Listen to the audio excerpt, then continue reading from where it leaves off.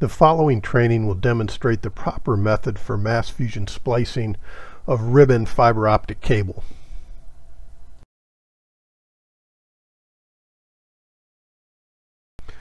After the ribbon fiber has been installed into a FOSC fiber optic splice closure, remove the splice deck from the splice tray and select the ribbon fibers to be spliced. The first step is to place a heat shrink protective splice sleeve over one end of the fiber being spliced. Next, select the ribbon fiber holder that corresponds to the number of ribbon fiber strands being spliced. In this training, we are demonstrating splicing 12 fiber ribbon to 12 fiber ribbon. Two holders are required, one left and one right.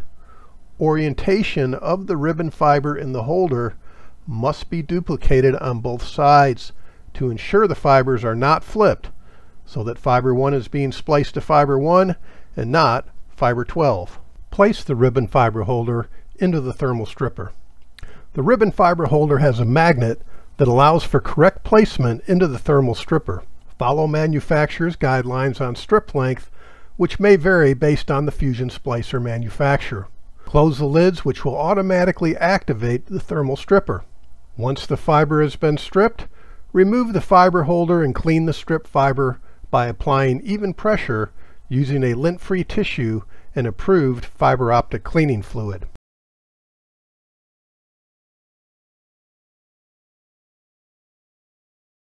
Gently flip the end of the stripped fiber with your finger to remove any remaining cleaning fluid. Place the stripped and cleaned fiber into the high precision cleaver. As with the thermal stripper, the holder is guided into place by the use of magnets.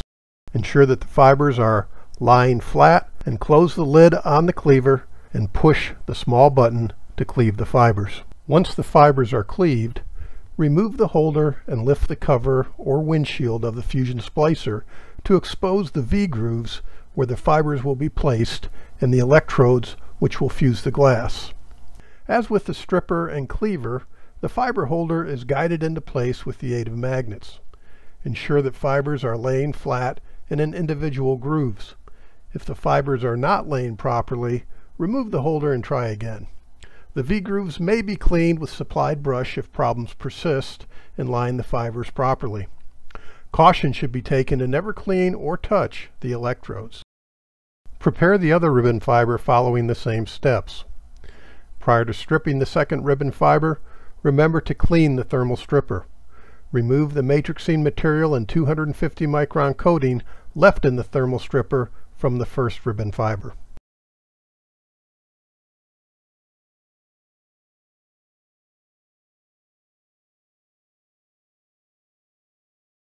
Once the second ribbon fiber has been stripped, cleaned, and placed in the splicer's V-grooves, close the windshield.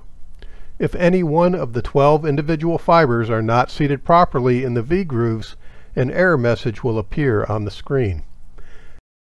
At this time, the fusion splicer will automatically clean the fibers, align on the X and Y axis, set the gap and offset.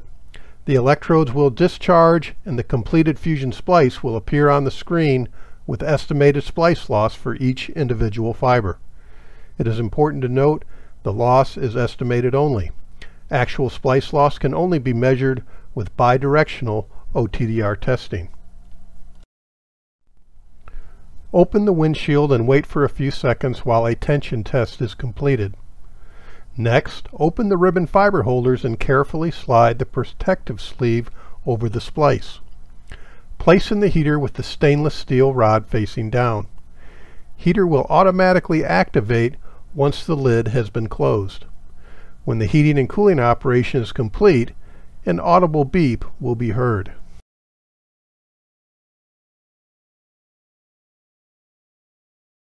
Place the completed splice into the splice deck. Rotate one complete revolution in the direction shown.